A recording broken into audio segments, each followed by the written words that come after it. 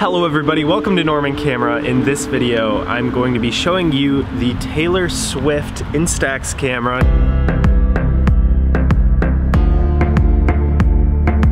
Now what's special about this camera, it just has Taylor Swift written all over it. So if you're a fan, this is definitely something to collect. Shows the camera with Taylor Swift's signature on there. It shows what one of the photos may look like.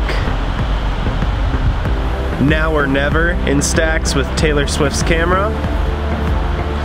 And then just some of the information about the camera, warnings, whatnot. And then we have the front of the camera.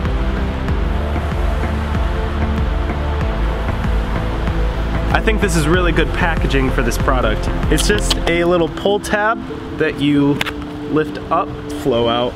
But it looks like you get your information here, which includes an Instax mini warning, warranty information, how to join the Instax community and share your photos, and then how to unbox, and then a little manual guide for how to operate your new camera. And then also, we've got a Taylor Swift case. You get a special edition Taylor Swift camera strap, that's pretty nice. Instant cameras don't always have a rechargeable battery, so they actually include the CR2 batteries to power this Instax camera. Then also on the inside here you get, it looks like flash filters, so then you can change the tone of your image a little bit. And right in there's the camera. Exciting. But oh wow, this actually looks fantastic.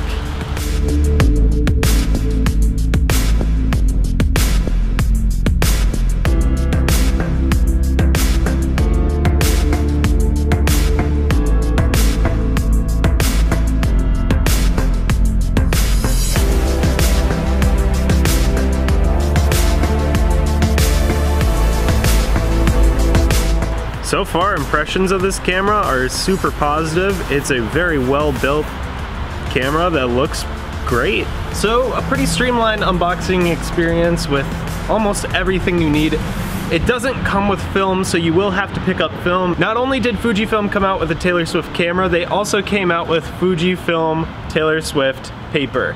These kind of go together. That's what I'm gonna use in the camera to test it out for a few photos.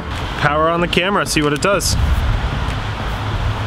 So first, the lens extends outward, and then it says that we're on automatic mode. And when you press the button, you switch through the modes up on the top. So when I go to press the camera, it flashes, and you'll hear that motorized sound which will push the film up. I'm gonna put film into the camera, so I'm gonna power it off. Nothing special with the box except for the boxing itself, and then you get the film right here. And it's just a standard cartridge. Then you want to open the compartment on the back of the camera. Using the color identifier here, you'll want to match it up with this small speck of color that's up here. And close it. The dark side has to come up before anything else. For the first photo, I'm just gonna take a photo of my feet with the leaves here. Okay. And then we'll see it print.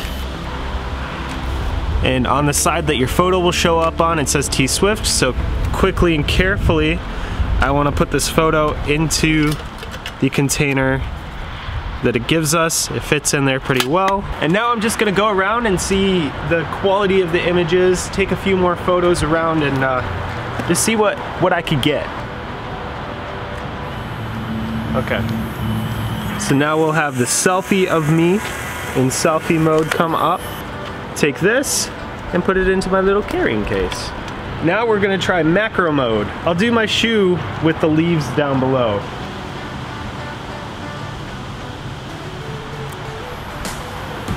Okay. So now we're on landscape mode, and I'm gonna try to take a big picture of this trailer behind me. I'm not gonna try to be in the image. What is cool is you could put it on a timer mode. So what I'm gonna do is I'm gonna detach this camera from the tripod, put on the Taylor Swift Instax camera, and then I'm gonna get a picture of me in front of this trailer behind me. All these pretty leaves falling right now. So that worked pretty well for the timer mode. I think the timer mode was about 10 seconds long, so that's pretty good. Gives you a lot of time to go run out in front of something to get an image. The light mode is here. Testing out dark mode. Automatic. Really leaning over myself to get this image, but I think that this will be just like a cute image that a lot of people would take if they have this camera. What's difficult about shooting with film is that you only have a limited number of film pieces until you're done for.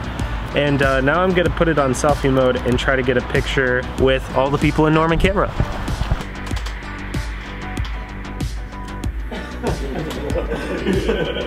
So I have all of the photos that I took right here, and I'm just gonna look at them.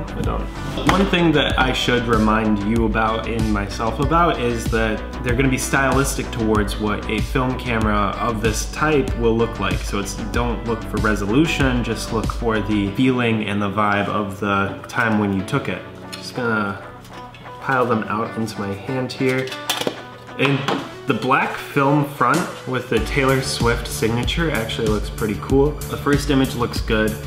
Definitely something that I would figure a lot of people would take looking down at their feet. It's not high resolution, but it's a good selfie. It kind of captures the moment. Macro mode, this is definitely not how I thought it would be. I thought it would be much more focused than this. Maybe I was way too close, but that's how that looks. That's definitely a lot more area than I thought it was gonna cover.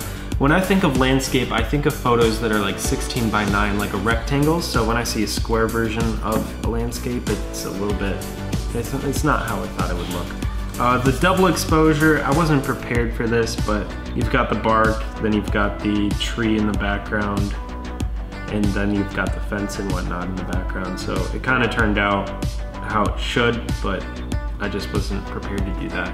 So you've got the lighter mode, the darker mode, and then you've got the automatic mode. It's definitely just how they should be.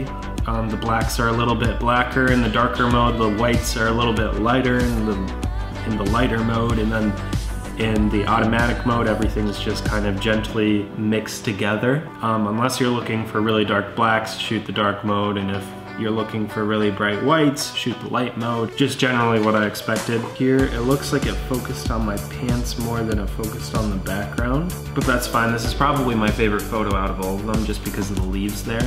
But then we've got the photo with the employees, which is definitely gonna be a keepsake of mine. Definitely a cool camera, takes some good pictures, cool design on the body. If you are into Instax and you're a Taylor Swift fan, trade out that old body for a new one, or sell the old body, get the new one. It's not gonna be higher quality pictures, it's not gonna be anything other than the design of the camera itself. It's a cool camera.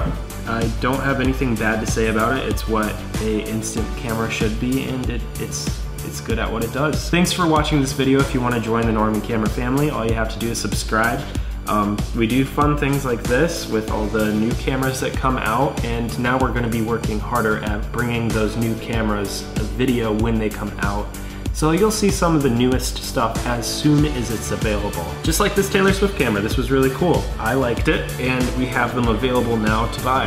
And I hope I can see you in the next video. Bye-bye.